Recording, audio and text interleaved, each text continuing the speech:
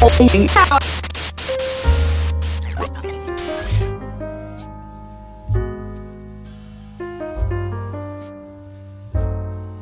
up, everybody? I am really excited to give you guys this shoe review on Braden Hoban's first signature shoe from EMERICA, the HOBAN. And I'm not even too sure if there is another pro out there that's like up and coming that actually deserves a pro model shoe more than this dude. Let's face it, man, the kid can flip into any grind, down anything.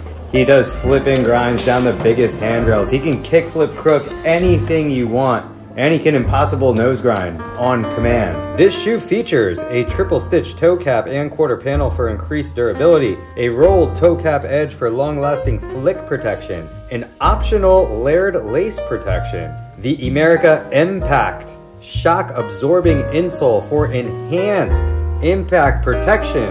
Okay, that's new. I'm used to hearing about a G6 insole, but that is new. Double wrap vulcanized construction for durability and support, tongue straps and heel anchor system for a locked in fit, a 400 NBS rubber outsole, whatever that means, and a custom welded G detail on the inside of the shoe for signature flair. It is his catchphrase, or at least that's what it says on their website. But there is a lot of new stuff in this shoe that I am interested about that EMERICA hasn't offered before. For one, whatever that Impact, E-M-P-A-C-T shock absorbing insole is, I'm excited to try it. The G6 was pretty good, but hopefully this one ups the game just a little bit. It's actually a dope looking shoe. This is how I want a skate shoe to look. It's like slim, it looks like you got great board feel, there's great flick protection. I am someone who's definitely gonna take advantage of the optional layered lace protection. I friggin' hate having to replace my shoelaces, so I like the overall design of it. I feel like this shoe is gonna skate good, but there's only one way to find out. You guys know how I run my shoe reviews by now, and if you don't, I don't just skate a shoe for like a day or two, I'll skate it for like a month or a few weeks or however long it takes for the shoes to get worn out. And then I'm gonna tell you guys what I actually think about the shoe's performance over time at the end of the video. All right, so I just put the Hobans on for the first time, and they do have arch support, which I am not used to feeling in a pair of EMERICAs. Usually, I'm not gonna lie, their shoes kind of feel pretty flat. I'm not sure if I like arch support, but they feel like they're made for somebody who has knee problems and back problems, and I have both, so they actually feel really great. These are some of the more comfortable shoes I've actually worn from EMERICA, so I'm stoked on that. I'm gonna put them to the flat ground test right now just to see how the flick is, and we all know new shoes is usually a pain in the ass for the first couple kick flips, so.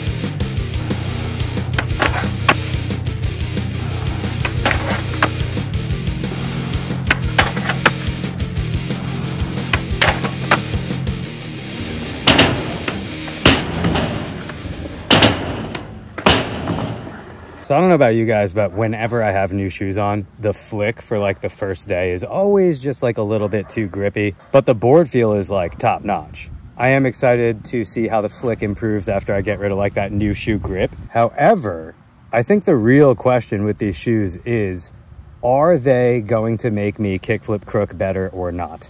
And I have the perfect spot to test this out at, so let's roll over there.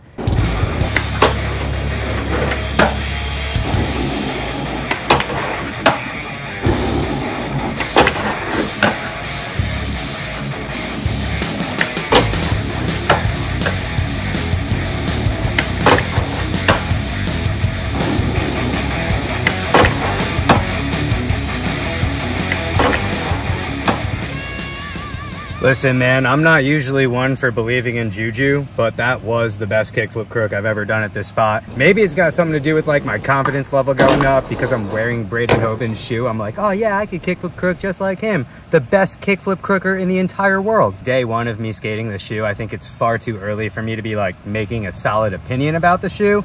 However, after day one, like putting on a brand new pair of shoes, I gotta say, breaking them in really wasn't all that bad. They felt natural from the rip. So far, so good. But I am interested to see if my opinion changes after like a few more days or weeks or whenever these shoes wear out. We'll see.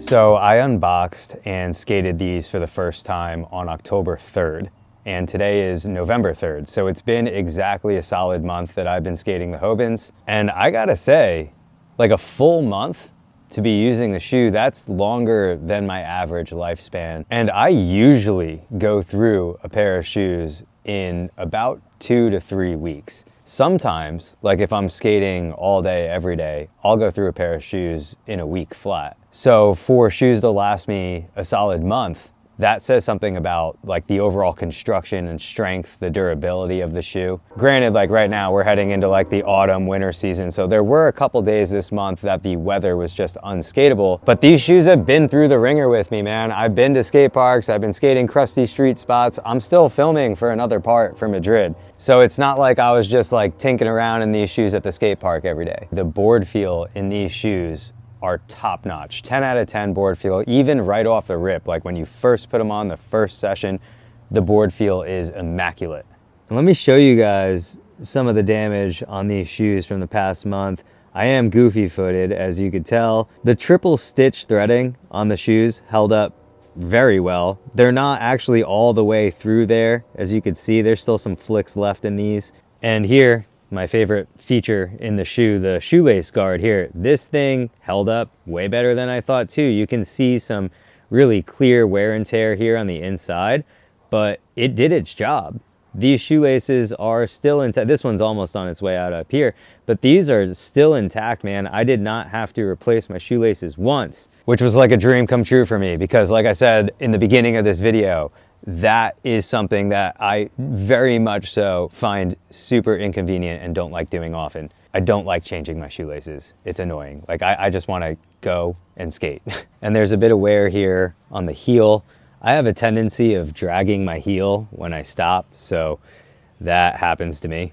And that's kind of the only part of the shoe that is completely blown out as of right now. Something else that really drew me to this shoe was the new insole. I don't know if that new insole is like permanently gonna have that arch support in the shoe, but I really loved having that come stock in EMERICAs. You know, obviously you can go buy an insole with arch support and put it in any shoe. And my go-to shoes from EMERICA are usually the Pillar, the Provost, or the Dixon. And I'll ride them with the G6 insole inside, but I'll be honest, sometimes I do want to go get new insoles and put them in. These are hands down the most comfortable EMERICAs that I've worn to date. And I haven't got to say this in a while. I haven't said this since the review I did on the Pillar, but I'm very sure that the HOBANs are going to be my new go-to. 10 out of 10.